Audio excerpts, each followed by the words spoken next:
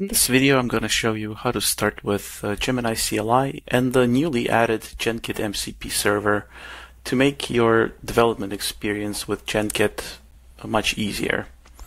So let's get started. We're going to initialize an node project, and we're going to install the dependencies here, the Genkit CLI and the Gemini CLIs.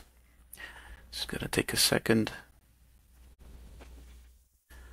Okay, now that we have the CLIs installed, we're going to go ahead and run the Gemini CLI.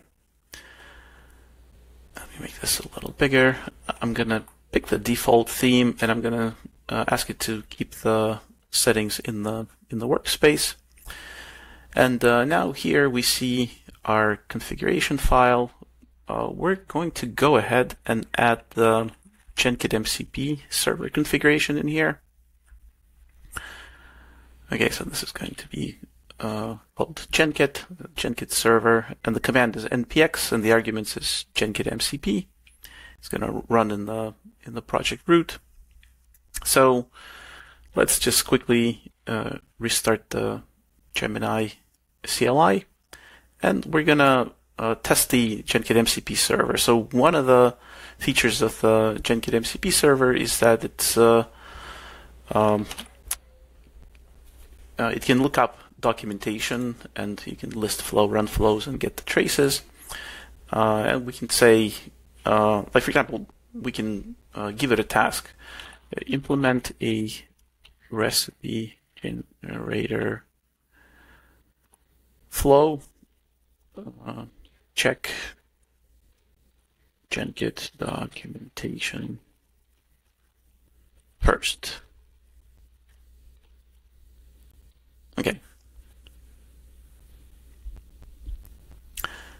Okay, we can always allow calling tools from the Genkit server.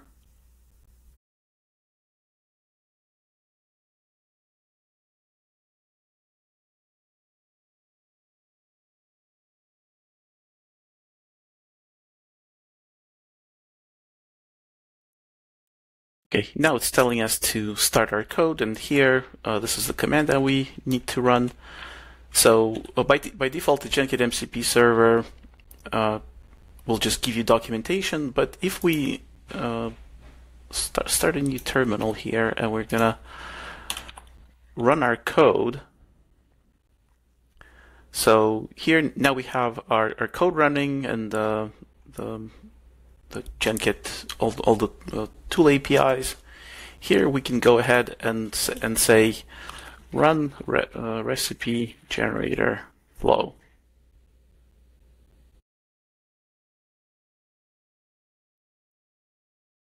All right, so here we see that it ran our flow, and here's the recipe that it generated. And something else that we can do is, for example, we can say analyze the trace. And here we see that it's calling the MCP again and getting the trace details, and here it's giving us some details about the invocation, some analysis. Maybe like we can ask how many tokens were used. Yeah, this is like from the trace. It says that this many tokens were used during the invocation. So yeah, this is how you use the newly added Genkit MCP server with Gemini CLI. Thanks.